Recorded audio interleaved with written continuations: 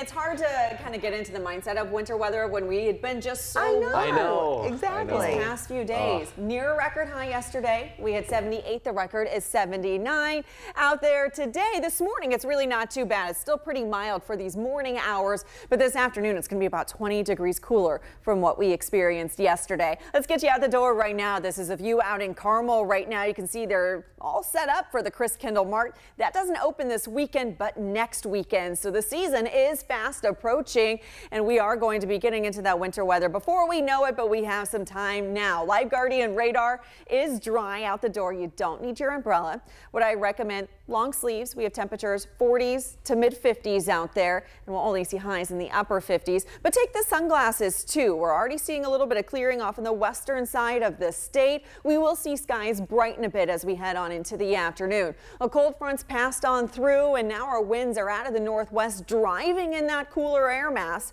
We're holding on to 51 right now in Indianapolis. We have northwest winds sustained at 12 miles per hour, but we do have some gusts out there that are closer to 20-25 miles per hour with those wind gusts. We're at 49 in Lafayette, 56 in Shelbyville, and there are those gusts closer to the front is where we see those winds. Still a higher speed with those gusts in Shelbyville right now at 22 miles per hour. On into the afternoon, we'll still stay on the breezy side through the early afternoon hours. Temperatures by noon back into the mid 50s, and we're looking at a high temperature today only at 58. So again, 20 degrees cooler than yesterday. I would not call that shorts weather, as many people were in shorts and t-shirts yesterday. A whole different wardrobe for today.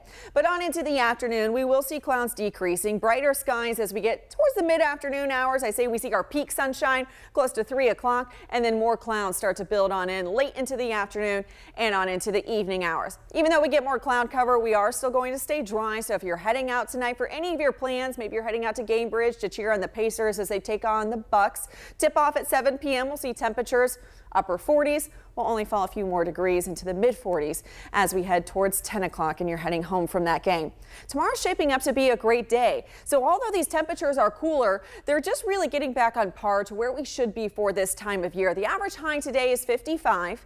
Tomorrow we'll start off with temperatures cooler than this morning, mid 40s out there, low to mid 40s. And then as we head on into tomorrow afternoon, we'll see high temperatures mid and upper 50s. So still a few more above average days, including today in there. And then looking ahead, the 8 to 14 day outlook actually has us very much centered in an area of high probability that we'll see above average temperatures as we get into that third week of November. We still have quite a few days with above average temperatures as we head through these next 7 days. So looking ahead, we will see temperatures go from high of 58 today, just a little cooler tomorrow, a high of 56, a lot of sunshine into tomorrow afternoon, and a lot of sunshine on into the weekend. Just slightly below average with a high of 52 on Saturday, 54 on Sunday, and then we will climb back into the 60s as we get into next week. 61 on Monday, close to a 59 on Tuesday, and 62 on Wednesday. And Justin, although we need rain, we don't have any in the forecast.